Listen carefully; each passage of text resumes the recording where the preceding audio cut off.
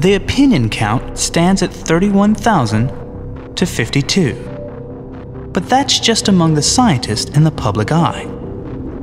It isn't often that science must play out in the court of public opinion. But global warming has such huge political and economic implications that the first salvos have been fired in that arena. Probably because the first salvos are bad science. Today we will look at the evidence, something science should never forget to do. Much of the consternation revolves around this little molecule, CO2. Animals breathe it out. Plants breathe it in. The oceans contain huge quantities of it. Coal, oil, and natural gas produce it when burned.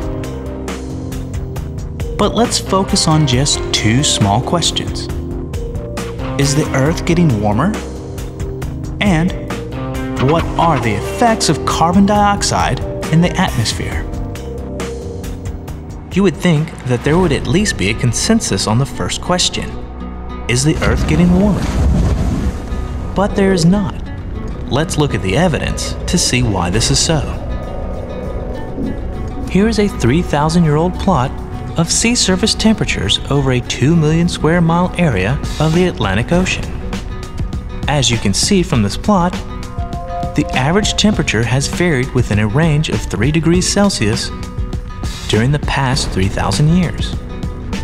The medieval period was quite warm, followed by a few fluctuations, followed in turn by another cold period called the Little Ice Age.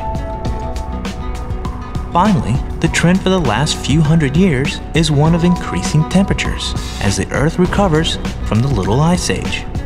But the increase only gets us back to the average temperature for the 3,000-year span.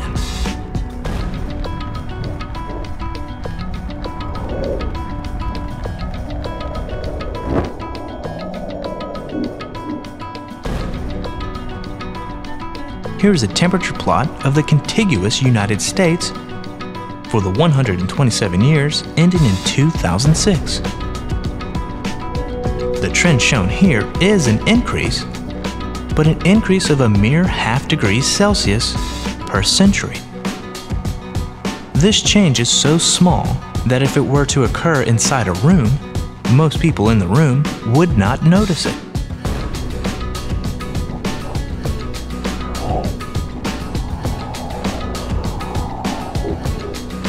Here is a plot comparing that tiny temperature change to various ranges. It is small when compared to the average temperature fluctuations of the last 3,000 years. But it is minuscule compared to annual seasonal and even day-to-night fluctuations observed everywhere on Earth.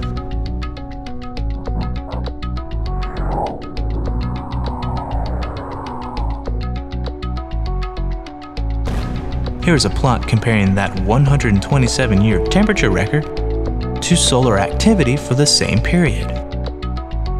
As you can see, the correlation is unmistakable. The temperature clearly rises and falls according to the output of the sun. Since 2006, it is actually falling. Data from January 2008 show that even the modest ½ degree or so temperature rise of the past 127 years is now history. This plot shows a precipitous drop in the global temperature between January 2007 and January 2008, returning us to temperatures comparable to those in 1880. But of course, it could go back up next year or not. What about glaciers and ice caps? Aren't they melting?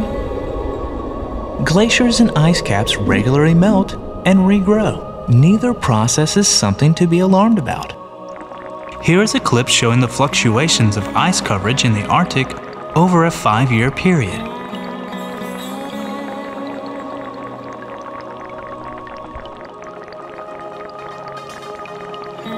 In September, the North Polar ice cap is at its smallest, and that minimum coverage has been getting smaller.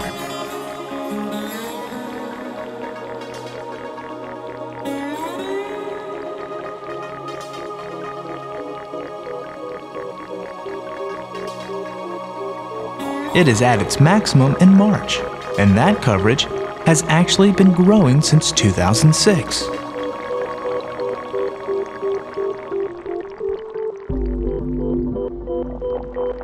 The Antarctic ice has greater fluctuations than the Arctic, but it has been slowly increasing in coverage since 1979.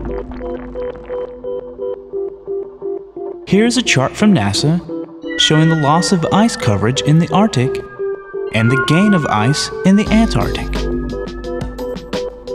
Here are some excerpts from weather reports in 2008. Canada's National Post, February 25, 2008. Snow cover over North America and much of Siberia, Mongolia, and China is greater than at any time since 1966. The U.S. National Climate Data Center reported that many American cities and towns suffered record cold temperatures in January and early February. According to the NCDC, the average temperature in January was minus 0.3 degrees Fahrenheit cooler than the 1901 to 2000 average. China is surviving its most brutal winter in a century.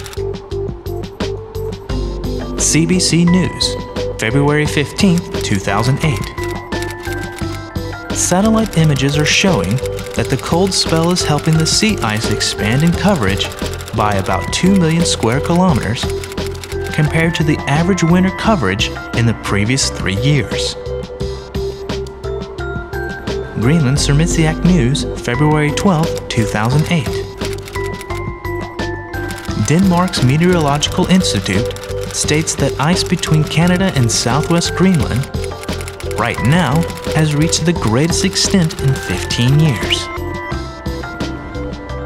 AccuWeather, February 6, 2008. Usually, the breakup of fast ice around the Antarctica Peninsula occurs in early to mid-December, but this area was solidly frozen well into January. And the current southern hemispheric sea ice area is at 2.9 million square kilometers, which is about 400,000 square kilometers greater than the normal level expected for this time of year or slightly above normal. International Herald Tribune, January 21, 2008. A report from Kilimanjaro. Patchy snow covered the upper slopes above approximately 18,500 feet. Snow blanketed the summit area, 1.5 miles wide and hemmed by glaciers. Uhuru, the highest point in all of Africa, was a 45-minute slog ahead. Verdict: if the Earth is getting warmer, it is not enough to worry about.